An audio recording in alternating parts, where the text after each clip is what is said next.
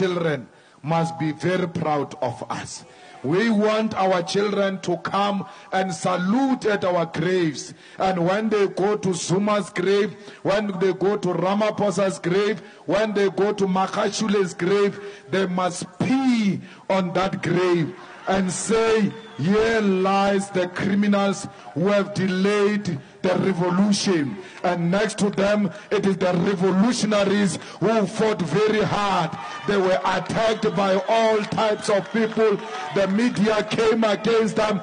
The police came against them. The judiciary came against them. They never waved. They stood firm.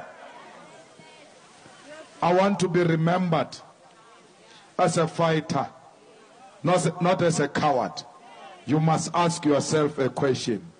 What do you want to be remembered for? Standing there, you ought to answer that question yourself and to yourself, not to anyone. If you want to be a coward, the yellow t-shirt is waiting for you. If you want to be remembered as a hero, the red t-shirt of life is waiting for you. The red beret of life is waiting for you. You want to talk to me? You must be prepared upstairs, because there's going to be a problem.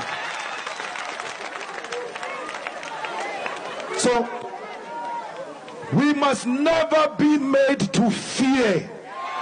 We must never fear anyone. We must never fear prison. We must never fear death. We must never fear the police. We must never fear the criminals.